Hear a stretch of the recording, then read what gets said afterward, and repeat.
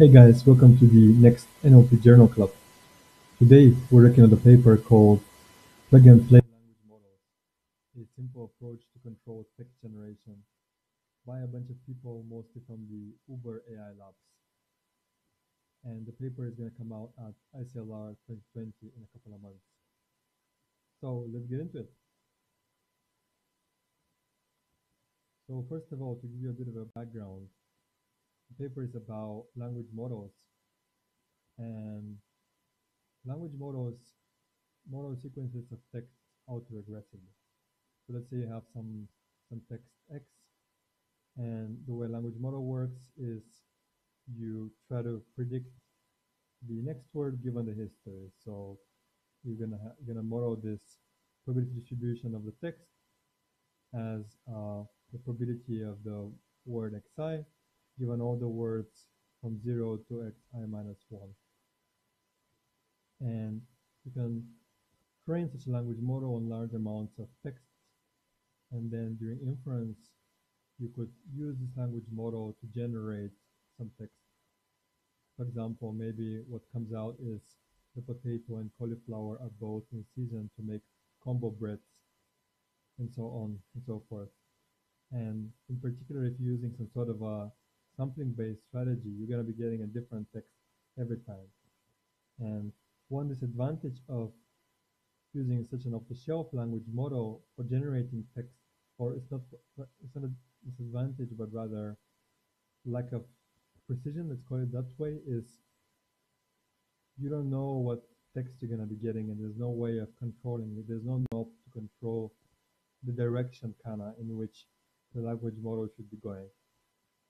And this is kind of the question that the paper is discussing. So we have this example here about the potatoes, and ideally you want to have some way to steer the text. Let's say you want to generate negative text that has some negative connotation associated with it. Let's say the potato is a pretty bad idea. Or maybe you want a positive text. The potato chip recipe asks for, we love making these.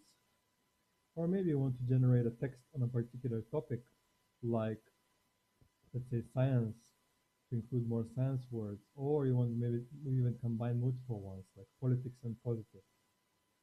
And this is what the paper is about.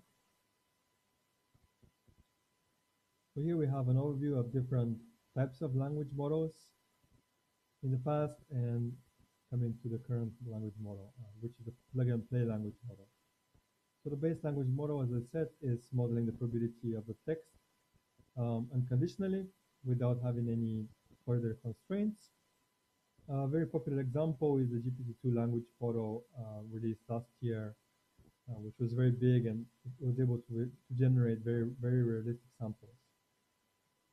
Then if you want to constrain the model further to generate, let's say, a particular type of text in a particular domain, let's say science, one thing you can do is you can fine-tune this language model only with data in that domain. Let's say only with science documents. And this can work, but one downside of this approach is that you need to retrain your model every time you have a new domain that you want to generate. This is not very practical. Ideally, you want to have a more flexible approach. Another approach is this, was reported in this CTRL paper, where you have a conditional language model, meaning you're modeling the probability of generating a text X given some attribute A. And this attribute is typically, I think in this paper what they're doing is they're taking a lot of text and they're labeling the text with different attributes, different classes, and then they are conditioning on those classes and training the models to generate text given a class. So this is like similar to some sort of a sequence approach, a little bit. And this works. However, one downside is that you need to have a fixed number of attributes during training, and it's not possible to flexibly add new attributes to your model. So again, you need to train your models. And in this paper, they're proposing a plug-and-play language model, PPLM, which again models the probability distribution P of some text X given some attribute A. However, they're decomposing this into the probability of the text X, which is the original language model, times the probability of some attribute given the text x. So this is again a conditional language model. However, one advantage of this approach is that you don't need to retrain the P of x, the big language model, every time you have a new attribute or some new text, let's say you want to model, or a new attribute, let's say. But you can keep the same P of x model, but you can just have a new P of a given x model. And this actually, what they do in the paper is they even show some cases where you don't need to have any model at all for P of a given x, but you could just use some statistics. So this is a kind of broad overview of how this approach works. So in a standard language model, as I said, you have a sequences of words like the chicken tastes, and then you have the next word prediction like okay or delicious. And in a standard language model, let's say you're going to be producing okay, but right now we want to be generating conditioned texts in a more positive sentiment direction. So we want to generate delicious. And the way this plug-and-play language model works is it actually has 3 steps. In the first step, you do a normal forward pass to the language model and you produce the chicken tastes okay. You're producing the original distribution okay. Then what you're doing is you have a backward pass. Basically, you are computing your P of a given x. You have your attribute model. And this attribute model is then modifying the hidden states of this language model.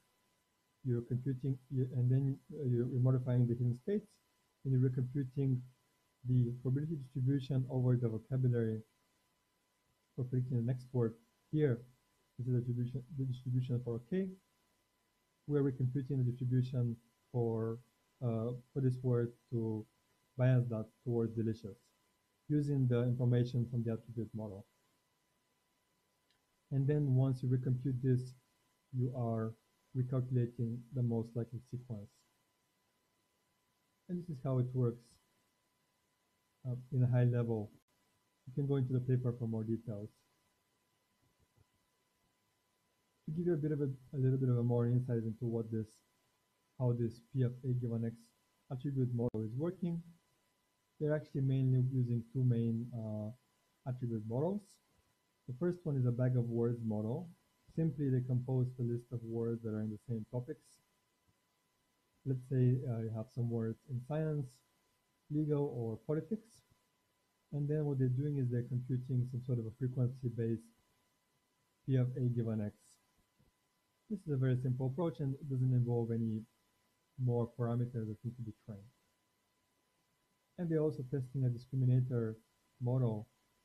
This one is basically, you can think of this as a classifier trained separately on auxiliary label dataset. For example, for sentiment, you could use a sentiment dataset with a lot of positive or negative sentences to train this attribute model.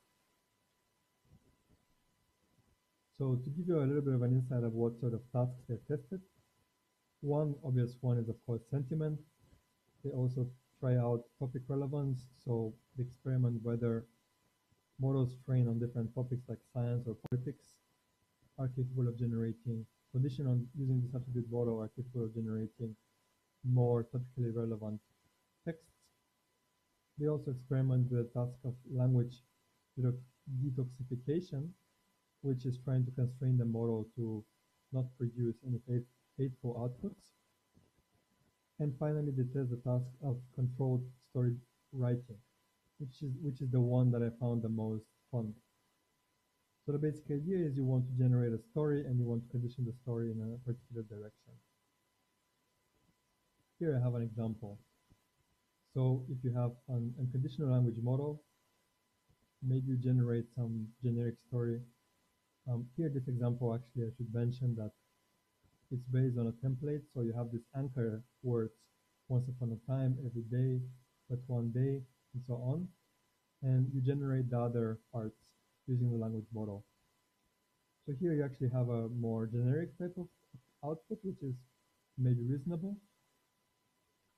But then what you could do with this plug and play language model is you can say I want more of a fantasy type of story, and the language model is then outputting more of a fantasy type of words like magic, spirit, demon, and so on.